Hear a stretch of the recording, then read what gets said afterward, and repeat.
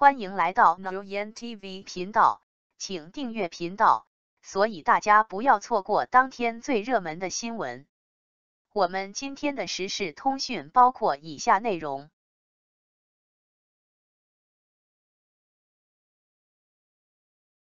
王一博能够爆红，这两个女人都功不可没，但最该感谢的却另有其人。自从2019年开始，王一博这个名字已经成了上千万女孩心中的白月光，可殊不知，当时的他已经在娱乐圈摸爬滚打了5年时间。如今的王一博已经成了娱乐圈公认的顶流，更是各大影视资源、商务代言以及综艺节目的宠儿，而他在爆红这条路上，其实已经走了10年。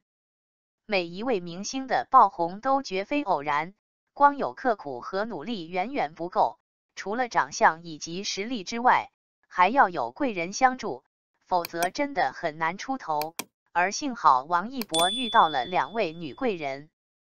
王一博的伯乐杜华、龙丹妮以及杨天真被称为娱乐圈3大造星魔头，而杜华最得意的代表作应该就是王一博。从13岁开始，王一博在参加全国街舞大赛时被杜华欣赏，然后送往国外进行培训，4年之后才出道。出道之后，杜华在王一博身上投入了大量的资源、精力以及时间，可是外界的斥责以及质疑从未断过，可杜华只能照单全收，因为他始终坚信，王一博不仅努力，而且有实力，肯定能够得到更多人的喜欢，而王一博也用自己爆红证明了杜华的眼光没有错。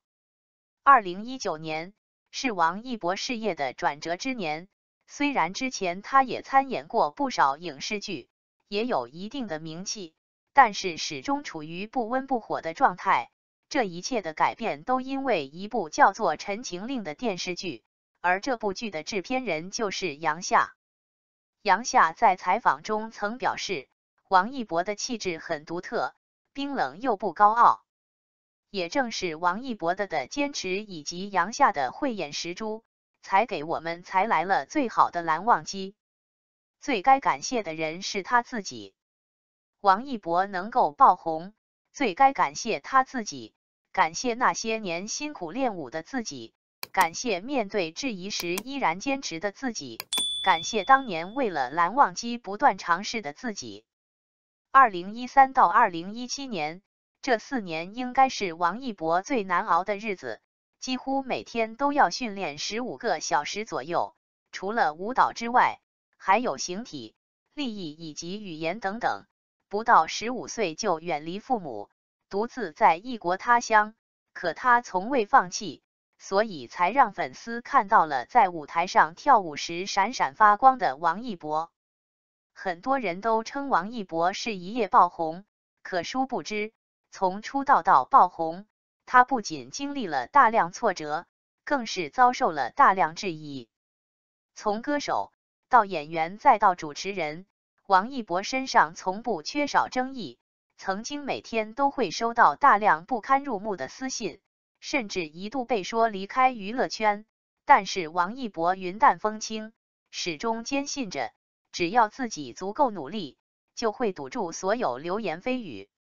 当年王一博在争取蓝忘机这个角色时并不顺利，前2次的照片都被杨夏直接过滤了，可王一博却仍不放弃，第3次更是在百忙之中亲自去剧组面试，这才终于征服了杨夏，拿到了蓝忘机这个角色。如果没有当初对舞蹈的热爱以及足够的潜力，王一博根本不会被杜华欣赏。如果没有不断的尝试以及坚持，王一博也不可能被杨夏选中。所以王一博能够得到现在的一切，最应该感谢的人就是他自己。王一博有自己的内心世界，任何人都无法进入。他遭到的质疑以及各种艰辛，他都从不向外界透露。不管任何时候，他始终传递着青春向上。今年刚刚24岁的王一博，未来的路还有很长，希望他可以坚守初心，不断提高自己，这样才能够走得更远，站得更高。王一博资源为什么好？只要有实力，人脉将不请自来。王一博为什么资源这么好？我们只要是看一看他的走红经历，就能够知道他的资源为什么会很好。其实明星资源好，而实力才是行走娱乐圈最好的底气。你所认为的资源，其实全都有迹可循。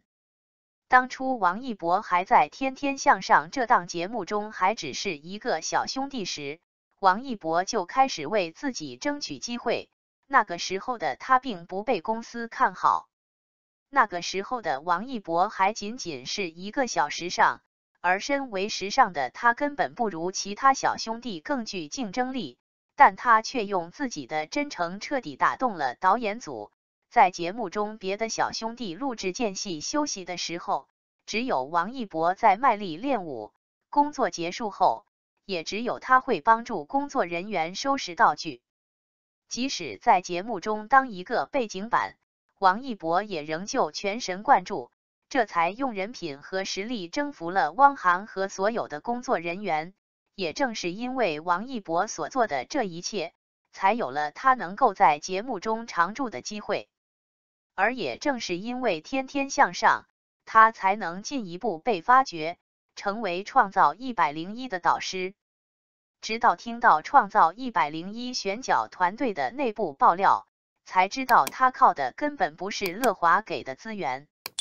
尽管王一博背靠乐华出道的，但王一博的资源大部分都是自己争取的。主演《陈情令》这部电视剧的时候，是他将剧组投递简历，在被制片人 pass 了2次后，终于在亲自前往剧组试镜时获得了出演蓝忘机的机会。而他也用事实证明，只要实力足够，人脉就会不请自来。王一博在试镜《冰与火》这部剧的时候，导演原本并不看好王一博，觉得他太年轻，不适合剧中角色。但王一博用一句能吃苦彻底征服了导演。也正是因为他在《冰与火》中的角色表现，才获得了傅东育导演的认可，获得了与他二搭的机会。出演《理想照耀我们》中的抉择，参加《这就是街舞》时，原本很多业内人士并不看好流量出身的王一博，节目组也只想靠他引流，没想到王一博在节目中却用超强的实力获得了不少业内大佬的认可，这才有了后来的热烈。大鹏导演的热烈之所以坚定地选择王一博当主演，正是因为很多街舞内部人士的卖力推荐。事实证明，王一博的成功从来都不是只靠脸。从当初一个无人关注的小时尚爱豆，到如今成为手握大把好资源的娱圈顶流，其实王一博其实是很少靠公司的助力与帮助，靠的一直都是自己。而几乎每一位与他合作过的导演都彻底被他征服。拍摄《无名》这部剧的时候，被导演程耳认可了他的演技，这才有了二搭合作的文艺片《人鱼》。《冰与火》这部剧杀青后，傅东育导演还一直关注王一博的演技，不仅参加了《长空之王》的路演，还带家人一起去看王一博的热烈。而当年合作《人间至味是清欢》的导演陈明章回京后的第一件事就是冲进电影院看王一博的《无名》。其实娱乐圈中的所有人都在羡慕王一博的资源后，却没有人关注他到底有多努力。年纪轻轻就能获得这么多业内人士的认可，这不是没有原因的。感谢您观看视频。